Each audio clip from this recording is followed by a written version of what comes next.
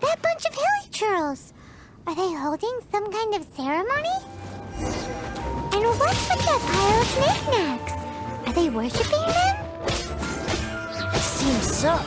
That must be the Sword of Brilliant Valor, surely!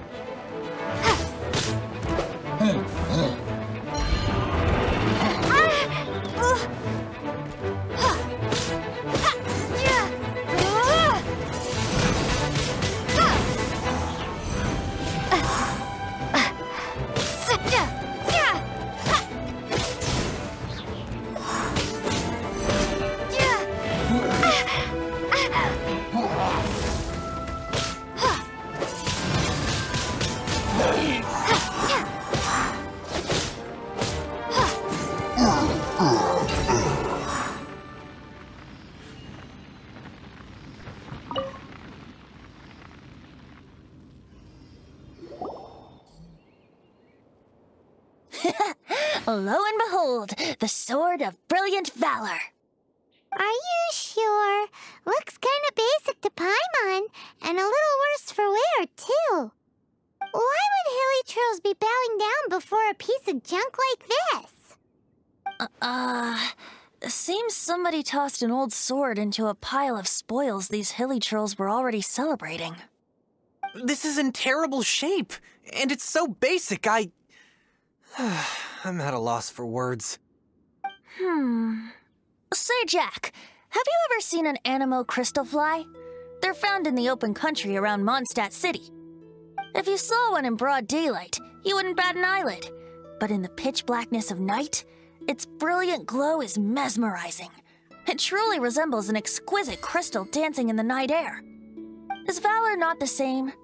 When everything is going your way, it seems meaningless, fades into the background. But when you're in dire straits, valor is the thing that gets you fired up and fighting back. It's the brilliant ray of light that guides you out from the darkness. You're right. You're right. Then this has to be it. This is the Sword of Brilliant Valor.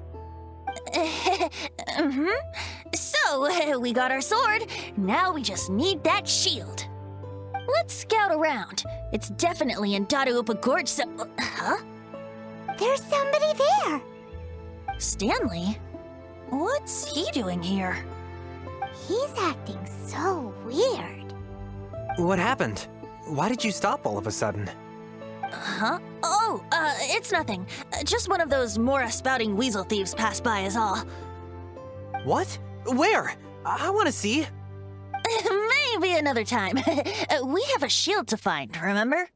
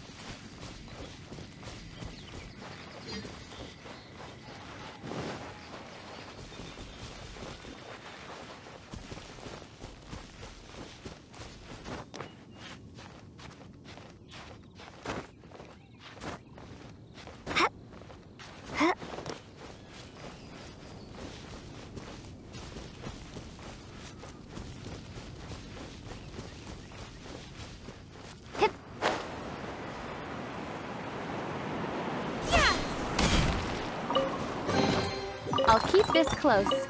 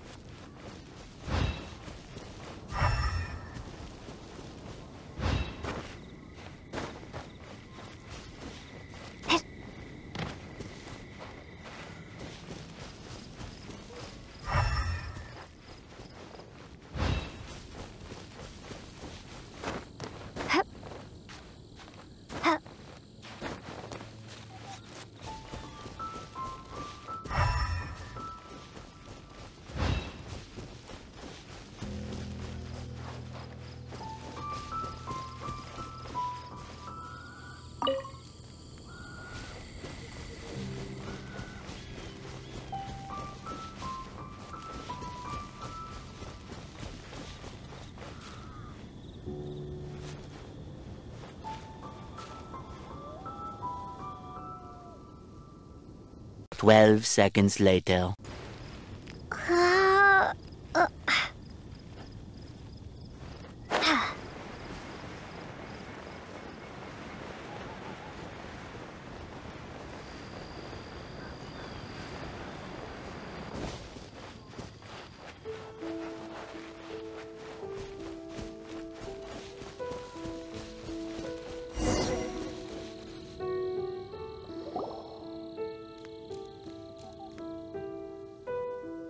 Lo and behold, the shield of magnificent honor. Liar, liar, pants on fire. It's a chunk of wood. A chunk of scrap wood with the handle attached. Who in their right mind would use this as a shield? There's also wine stains on it. Yeah, I'm pretty sure this was just taken from a wine barrel. And yet, my bard's intuition tells me that this is none other than the shield of magnificent honor. His body be tired and torn, still they fight till the very end, till they have no blood left to bleed. Such magnificent strength of will. Is that not the true meaning of honor? You do have a point. Shiny new shields don't stay new and shiny for long. Okay then. Well, maybe if we ask nicely, he'll just let us take the Shield of Magnificent Honor for free. Ahem. Excuse me, Mr. Hilly Churro? Well, okay. You take it from here. Hope you've picked up some Hilly Churlium by now. If not, there's always body language. Uh-oh. He did not seem to appreciate that.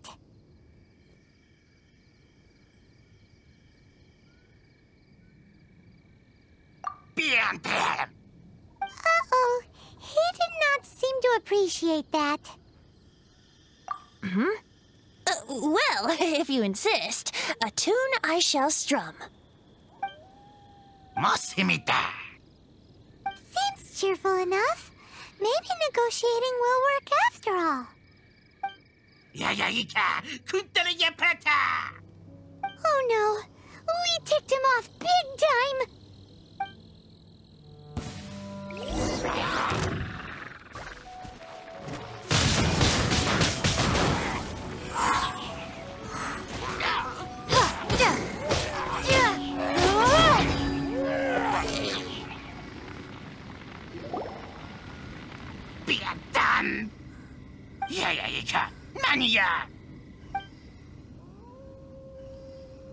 Hey! He dropped the Shield of Magnificent Honor and ran!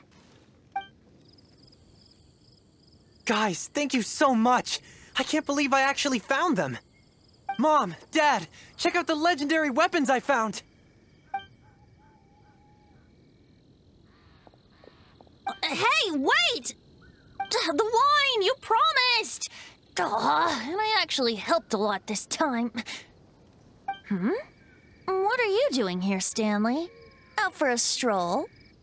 Hey, what are you doing here, Bard? Fancy that, huh? You, out for a stroll too? Oh, that's right. An after-dinner stroll, to be precise. We were also helping a friend look for something. Paimon's starting to think Stanley might be a fraud. Did Stanley plant the sword and shield here in advance so as to not hurt Jack's feelings? Adventurers must be pretty familiar with Dadaupa Gorge. You fought battles here before, after all. You better believe it. I can navigate this whole area with my eyes closed. Wow. Then I admire your perseverance. And your memory, too. It's only to be expected of a great adventurer like me.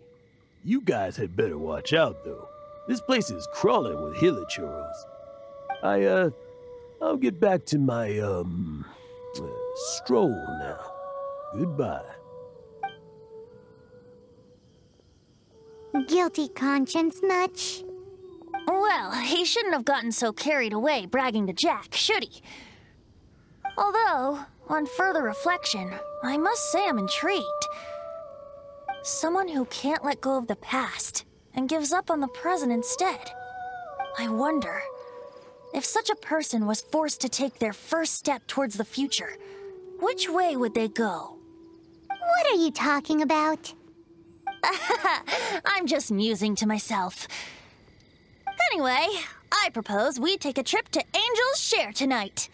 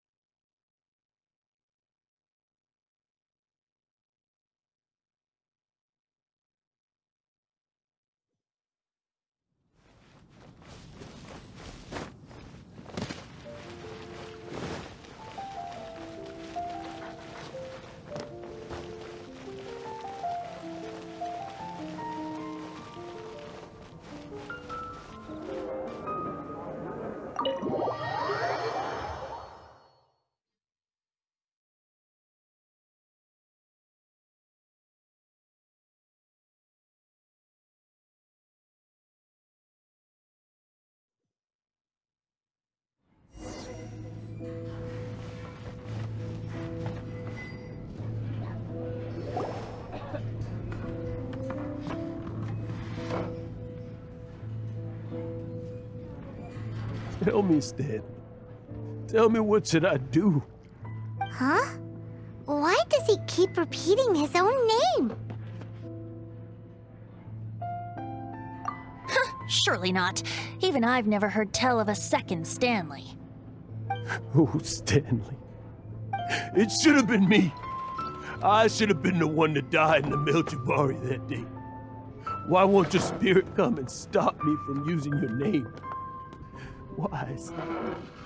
Why? If only you hadn't had to save a rookie like me, you would have never died in that windless corner of the world. You were a renowned adventurer, destined to become a legend one day. But now, that'll never happen, because your life was cut short, and all because of a worthless tag-along. Does anyone get what's going on here? I think our friend really did make it to the Merjavari. And I think the tragedy he encountered there was real too. But the real adventurer, the real Stanley, that was his partner, not him. The real Stanley is the one who died to save our Stanley. Wait, so the only reason our Stanley is called Stanley in the first place is because he stole the other Stanley's name? I fear that may be the case. Stanley, for so many years I've lived in fear. Fear that Mondstadt will forget all about you. So I tell you adventure stories at every opportunity. Mondstadt must remember. Stanley reached the center of the Madrivari. He's the greatest adventurer there ever was, and he lives on. Stanley will never die, because I am Stanley. I am Stanley. I'm sorry, Stanley. I'm getting too old. Now, are you guys planning on eavesdropping much longer? Yikes! We're busted!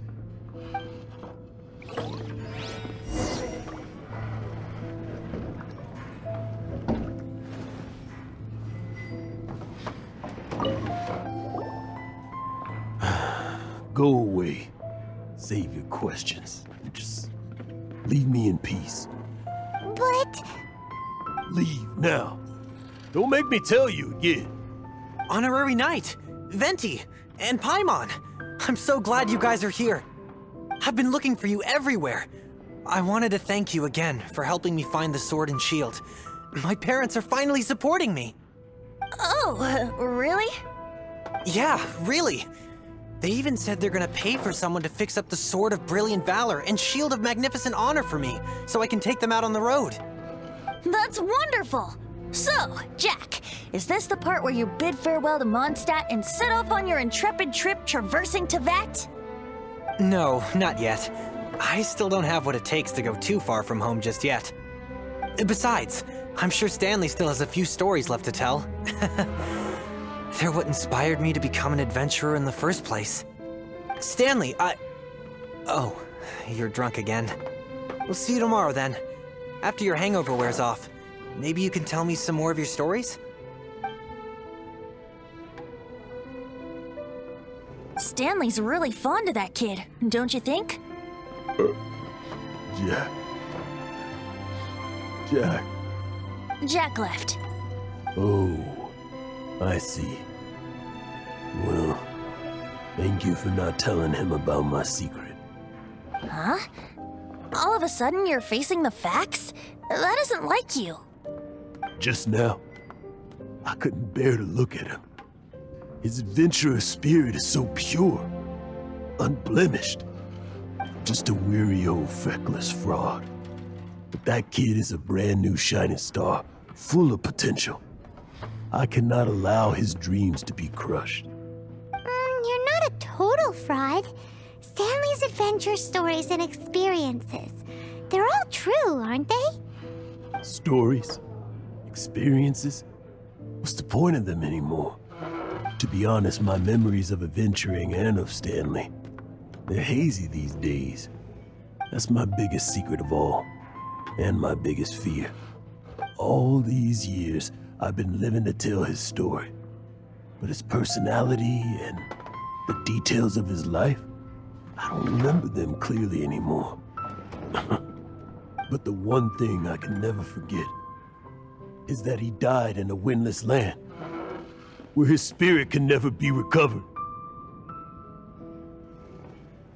Exactly. Even in his memory, the real Stanley isn't the living, breathing friend he knew at all.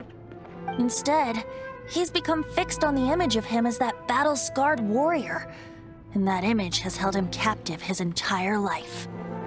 I'm too old. I never let go. But still, so much has slipped away. I'm completely and utterly worthless. No adventurer should have to go that way. No adventurer ever. Hans Archibald. My true name?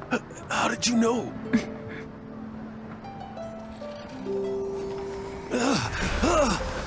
The wind!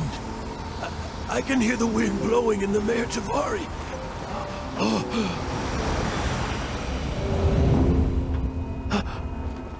I always believed you existed.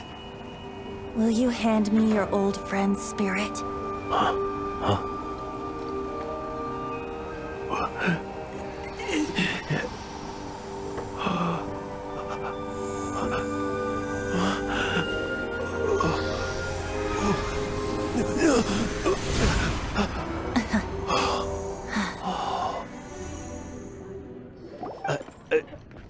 can't believe it. Thank you all. And thank you, Lord Barbados. I'm sorry. It's gonna take me some time to calm back down. But I think that I'm gonna be okay.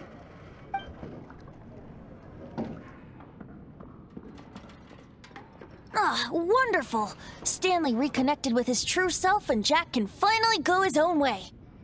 This calls for a celebration.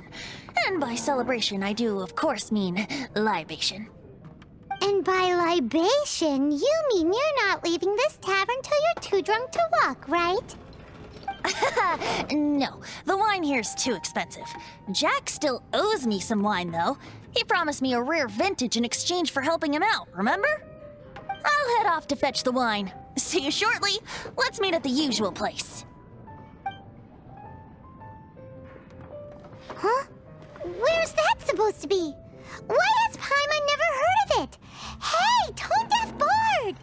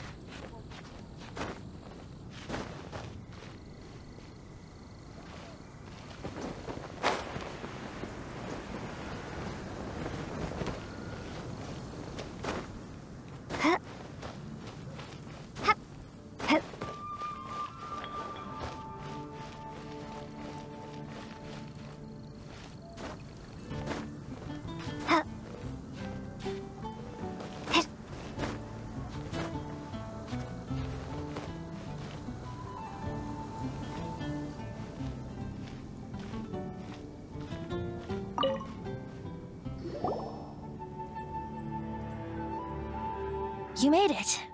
Finally. Just tell us where you meet next time, okay? We looked everywhere.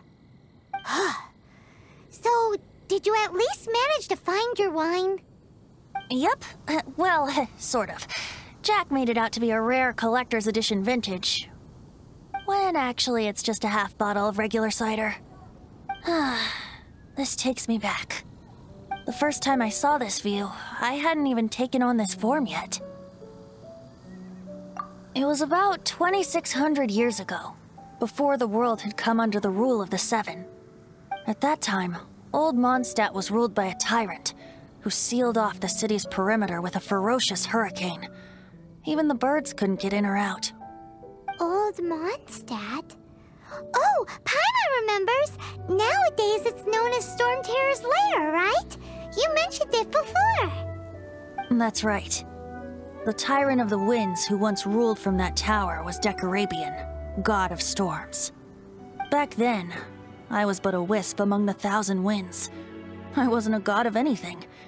I didn't even have a human form. I was just a tiny elemental being who lived in the wind, a gentle breeze bringing subtle changes for the better, or tiny seeds of hope. A tiny elemental being? Without a human form? Venti, do you mean you used to look different than you do now? Yep. My current form is not so different from the situation with fake Stanley. I took the form of a friend. In old Mondstadt transpired the story to be told. Where a tyrant ruled, I met a boy not that old. The lyre he played, and for a song he sought. But storm walls blocked blue sky, he was sincerely distraught. I do so wish to see the birds in flight, said he, his strong eyes filling with light. But his voice was lost in the howling wind's churn, for the whirlwind takes and gives not in return. The true sky and songs that cageless soar, were they not wishes worth fighting for? So the boy turned, extending his hand. Let us cast down the tyrant and his walls from this land. The young boy raised then the flag of revolt, and I threw myself into freedom's tumult. Victorious were we who fought to be free. Gods fell, winds whipped, nations shook violently. In the smoke, a despot met his doom, and we watched as his great tower fell none too soon. Mondstadt began anew, the story passed down, and since then never has another worn its crown. So then what? What happened to your friend? Say, Paimon, do you wish to hear the next part of the story?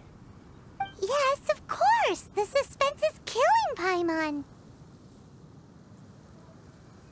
Now's the time you suddenly get a craving for apples? Really? Getting a little peckish or something. Paimon's had it up to here with you! You know, you're so smart it almost makes me uncomfortable sometimes. But then, maybe it's right that true friends can tell what the other is thinking. A refreshing drink, a gentle breeze. Moments like this always take me back. Back to a song that I first heard from him.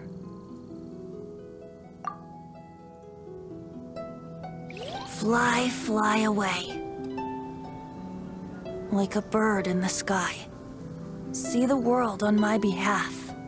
To the heavens may you fly.